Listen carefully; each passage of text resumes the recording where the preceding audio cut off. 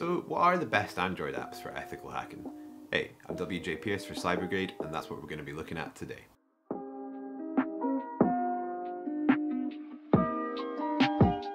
So right off the top, the best way to stop cybercrime is to educate people. This video is not about encouraging people to hack, it's about trying to educate people.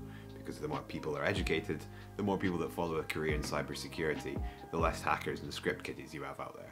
So YouTube, if you're listening, this is not me trying to encourage hacking whatsoever, this is me trying to educate people. So with that out of the way, what are the top 5 apps for ethical hacking? So for this video, I'm going to be using a Samsung Tab S7.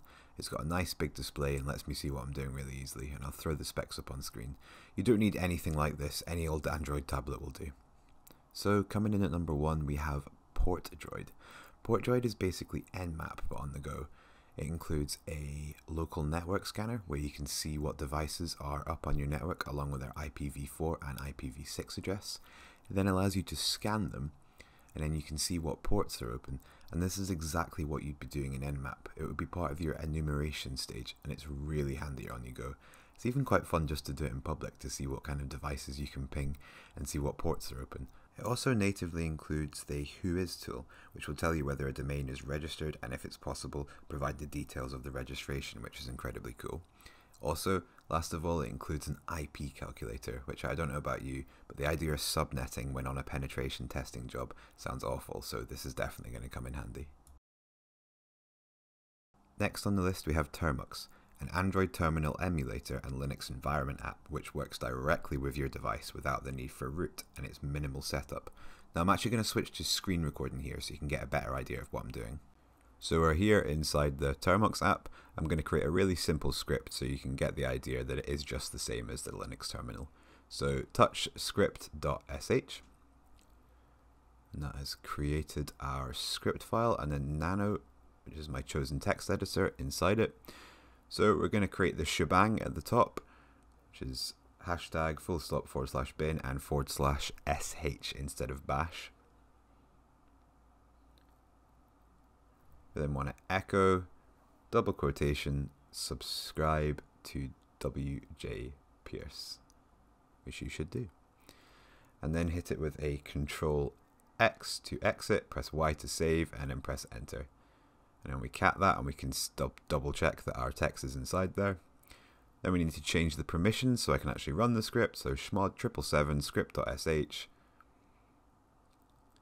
Finally, /script.sh, and there you go, it's echoed out the input. Now obviously that's a really simple script, but it gives you an idea of the fact that you can have a full-on Linux terminal on the go wherever you are.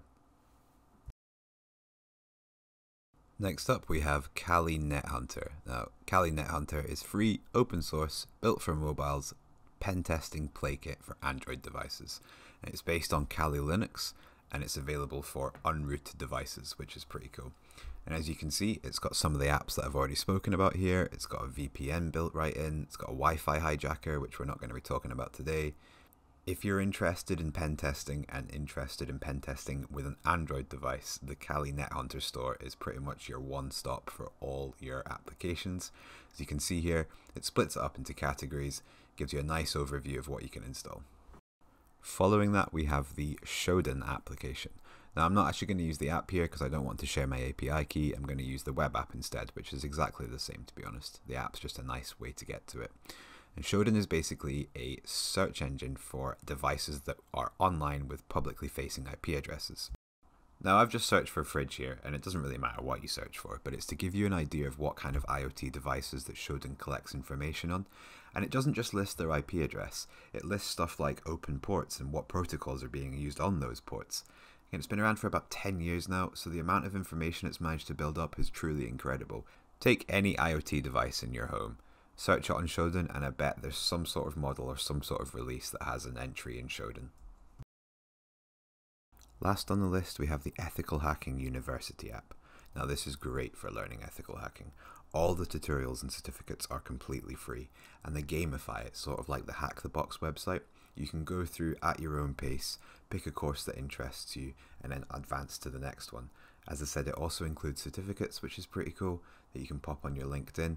It has a great resource section so you can see where they've actually got their information from and verify it that it is good information. And it has a point system as well so you can track your own progress. Well, that's going to do it for today. So that was my short list of Android ethical hacking apps. Again, if you feel like this video has helped you or want more content like this, let me know and be sure to hit that subscribe button.